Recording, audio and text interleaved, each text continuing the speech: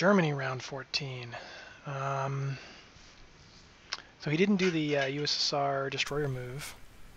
He didn't build anything in Karelia, actually. He, I think, built artillery.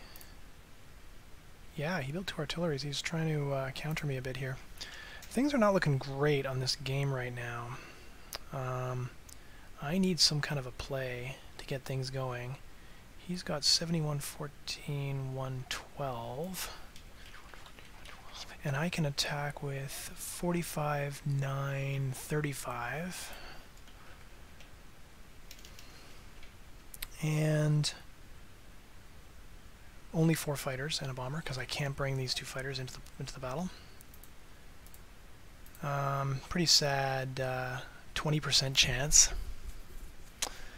I think I'm going to attack this and this. I think I'm going to try and fuck the British up a little bit here. Pardon my French. So let's think about that for a moment. I want a new bomber, and these transports can now no longer reach Berlin. In fact, they can't even reach Paris either. So let's do that with 5 infantry and 3 tanks. Plus the bomber, right? I built a bomber, right? Yeah, okay. So I'm going to spend my bomber attacking here. And I'm going to take back this. So 1 tank, maybe 2 tanks, and 2 fighters ought to do it.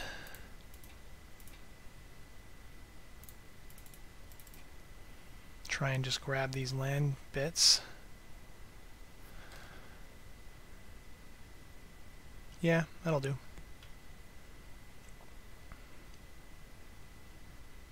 It's really good, you know, possibilities in a battle like this. Like if you look at this battle, you know, bomber versus transport, 3 transports and a destroyer. What that actually looks like on the calc. You know, it says 57-42, right? So, you know, odds in my favor roughly, you know, 60-40. But what it doesn't tell you is sort of the different outcomes that can happen, right? So there's like a 57% chance of I get a 29 IPC advantage because I kill all the transports, and a slim chance of -12, like 14.7% chance where, you know, I lose the bomber and I get nothing, and then a 28% chance where I kill the destroyer but I lose the bomber, which is -4. So that situation's not that bad. So it's actually a lot of situations that are good for me, and some of them really good. So like the total sort of expected value of the battle, the profit from it is really positive. So that's the kind of thing where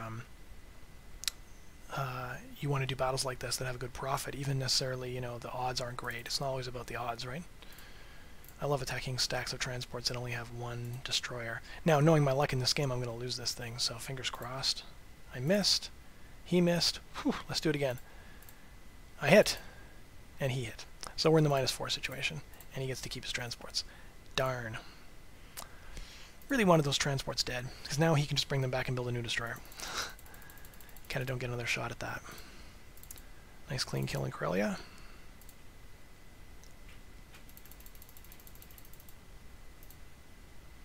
Okay, got West Russia, and Kazakh. I think I actually captured Kazakh. I've been just sort of like strafing it lately, so that's a change. I'm going to try and make something happen here. I'm going to go 1, 2, like this. Is there a place where I could hit these transports and Russia, but he couldn't hit me? No, because if I can hit Russia, then he can hit me, right? Like if I'm here, it's 1, 2, 3, 4, that's out of range. If I'm here, it's 1, 2, 3, 4, and it's only 1, 2, 3, I know where to land for him. That's kind of cool, actually.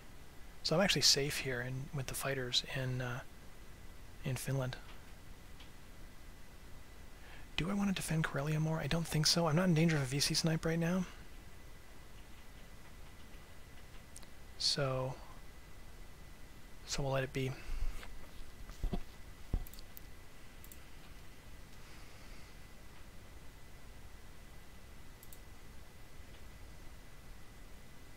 You know, he could take this with the UK and then attack me with the American fighters, and then the American fighters would be stranded in Karelia. I don't think that would be worth it in any calculation that I can do. Okay, bomber here, infantry here.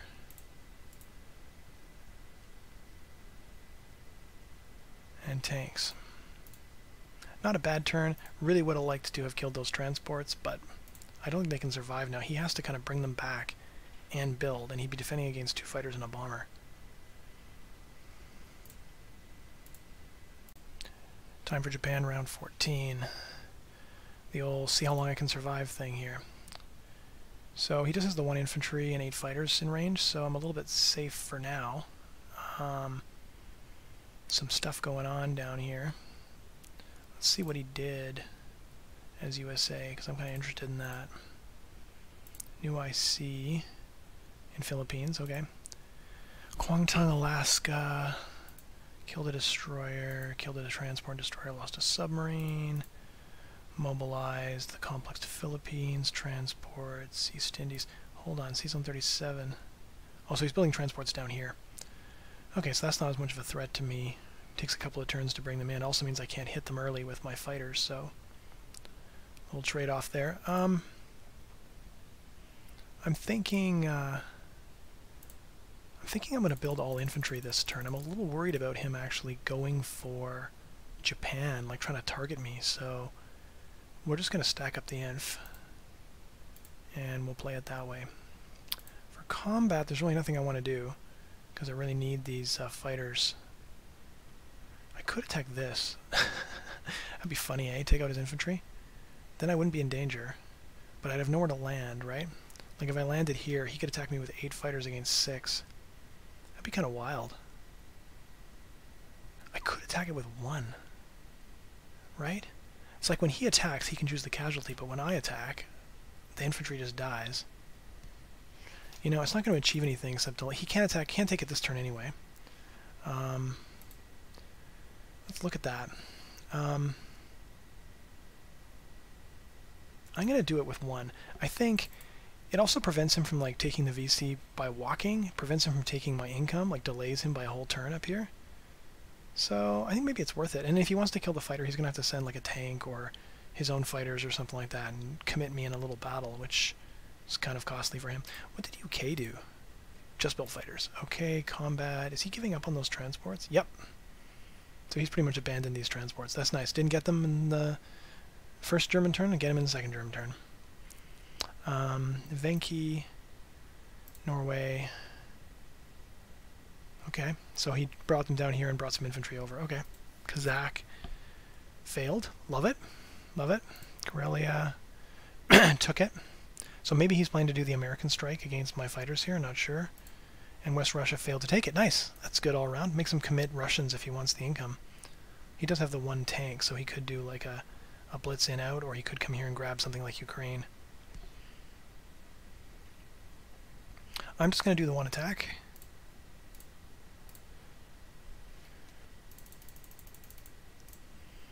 That was sad. Maybe I should have sent 2. Non-com. Alright. We are going to head east or south or something here. Let's go this way. Keep him on his toes a little bit here. Try and protect this VC if I can, because he can't fight me here and here at the same time. Not yet, anyway.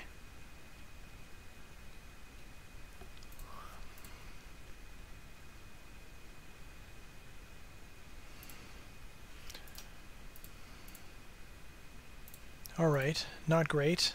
I'm losing my attack power edge, and I'm not getting much for it. Over to you, Battlescotch.